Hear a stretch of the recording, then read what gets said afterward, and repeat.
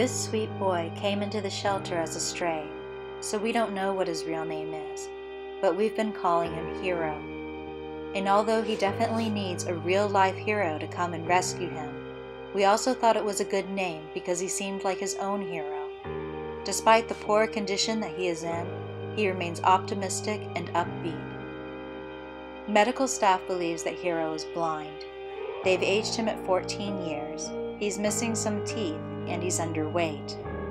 Hero needs a full blood panel and medical evaluation. The good news is that Hero's appetite seems good and his spirits are good. He is such an affectionate boy, full of love and deserves to be pampered and cared for.